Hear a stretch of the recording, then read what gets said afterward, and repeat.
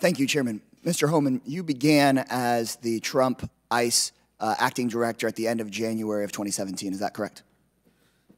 I think the date is January 30th, 2017. Does that sound more or less right? Yes. And you recall on your first month on the job, Operation Crosscheck, which was a large-scale immigration enforcement action across multiple cities. Do you recall that? Not specifically, but we did a lot of operations like that. It was a very significant operation targeting communities in multiple states starting on February 6th, 2017. The ICE officials at the time said this was about going after, and I quote, criminal aliens and making us less safe. But they said that this was about making us more safe. But in my community of Austin, Texas, the majority of people arrested and separated from their families had no criminal conviction at all. Do you recall this? I don't specifically recall that, but there's no prerequisite in the immigration law that says you I understand, but you are to be arrested for being in the country illegally. I understand that. Your ICE spokeswoman at the time said that, quote, the purpose of the operation was removing from the streets criminal aliens and other threats to the public. But then a majority of people arrested had no criminal conviction. Does that square up for you? I don't recall that. I find that. I have another question for you, sir. Are you aware that your chief of staff, when they were asked this question, wrote emails asking agents to come up with, quote, top 3 egregious cases in order to deflect criticism? And if there weren't 3 egregious cases, go include a case from a different city. Are you aware of that? No, I'm not. So you're not aware of what your chief of staff was writing? I don't know every email he writes. No, I don't. There was an email directly to you from DHS Secretary Kelly asking for this issue to be addressed. Then, in my city of Austin, Texas, ICE officials were told they failed at this task because the egregious case that they wrote up was from before the time of the operation. Do you recall that?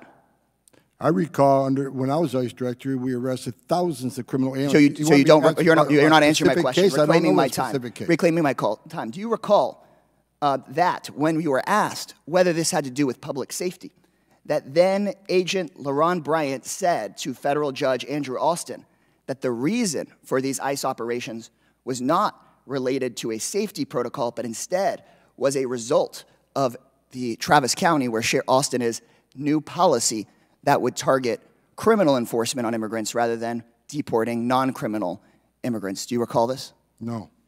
So you don't remember that Agent LaRon Bryant said under oath that under you, in your first month as director, that there was a targeted operation at a city because of a policy choice from a local elected official. You don't recall that?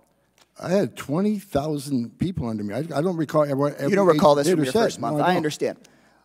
Let me be clear. The right wing and these so-called Trump border policies have nothing to do with keeping people safe. This is about ripping families apart, arresting immigrants, and blaming someone for our problems so we can ignore the fact that Trump and these right-wing officials are grifters, and that Trump is taking millions of dollars from foreign governments to enrich himself. His main policy achievement had nothing to do with the border or migration, but cutting taxes for the rich and the biggest corporations in this country. All the while, the collateral damage is kids being separated from their moms, people in cages, which we can't deny. Mr. Homan sitting here before us said at the CPAC convention, and I quote, he doesn't give a shit about that. And desperate people living in the shadows, that is undocumented. A lie. You just said something that wasn't true. Mr. Chairman, would you please stop the witness from interrupting our members? While legal pathways to migration remain closed and are getting even more closed.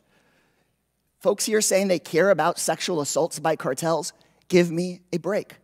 The Republican policies of trying to close legal pathways towards migration is the best blessing that cartels could have ever asked for. By making it harder for people to apply for parole, by making it harder for people to seek asylum, Republican policies are exactly what the cartels would like. Y'all are making the cartels money. Y'all are making the cartels money by trying to slash addiction services, by trying to slash helping people with mental health. Then, yeah, you're helping the cartels. If I was a cartel leader, I would be picking the Republican policies being proposed in H.R. 2 every day of the week. You have people like Governor Abbott saying he would shoot migrants coming across the border if he wouldn't get prosecuted for murder for it. You've got Trump saying immigrants are going to poison the blood of our country. Don't come here and say that you actually care about the safety of those immigrants. If you cared, then we would update our immigration laws for the first time since basically I was born, so that people could apply safely and wouldn't have to go to a cartel and wouldn't have to go to a criminal organization. Immigration is a good thing. Immigrants are less likely to commit crime, more likely to start small businesses, help us economically. Sure, the food and the parties are much better with us here, but in our system, we have to open up legal pathways, and let's not say that this is about safety, because every step of the way your agency lied and said it was about safety while you were separating kids. Someone's time has expired. To the witnesses, if someone says something that hurts your feelings, just leave it there and don't interrupt the members. Respect their time.